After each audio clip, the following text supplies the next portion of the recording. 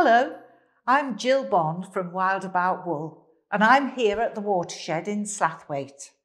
I'm part of a team coordinating the Big Knit for the Woven Festival next year. We were all really inspired by the wonderful yarn bomb installations that happened in the 2019 festival for the Big Knit event. And there were all sorts spread in communities around Kirklees. So we want to build on that for the 2021 festival and make a yarn bomb installation that really puts us on the map. We held a public poll to get us started to decide what landmark we should yarn bomb. And this was the result.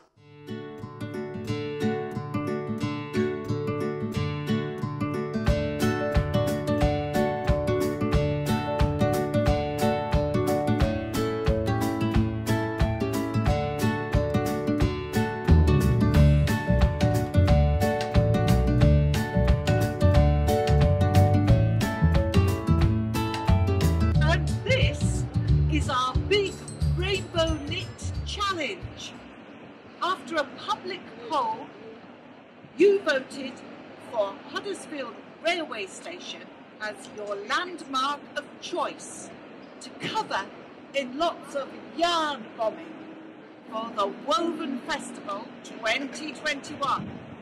So we've been planning and designing some lovely knitted ideas for you to make this most wonderful installation using the pillars on the facade of the station.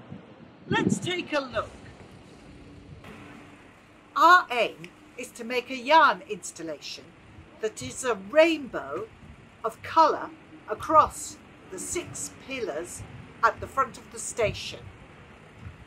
And then we have plans to add in some patterned panels, maybe around the base of the columns, and some picture motifs that you have to search out as you look up the columns.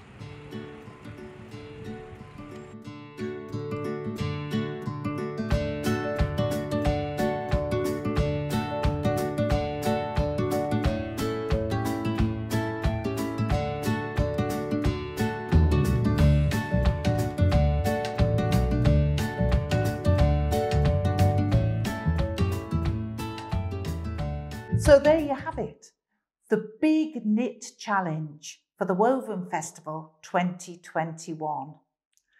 And as you heard on the little outside broadcast there, we have taken inspiration from all the wonderful rainbows that were on display during lockdown for our rainbow mosaic.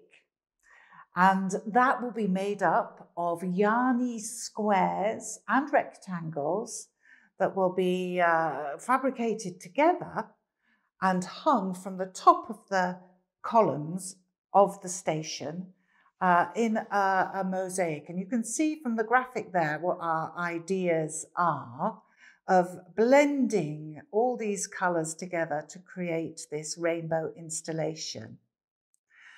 We've got lots of ideas as well for panels and motifs to augment the rainbow design across the top. The squares can be made out of any yarny discipline, so not just knitting. You can crochet, you can weave, you can use peg looms and pin looms to create your squares, or even your fingers. You could make squares out of old jumpers that you can shrink, or even some rainbow coloured charity shop finds and make yarny collages out of them. There's all sorts of ways to get involved. But the most important thing is that you sign up. We can keep you informed then about all the different ideas, the patterns, the tutorial videos that we've got coming online. We're keen to sign up schools and groups, crafty groups, art groups, after school clubs, organisations, and we'll support you in getting involved. So there's another video more specifically about the squares, the colours, and what to do with them when you've made them coming up as well.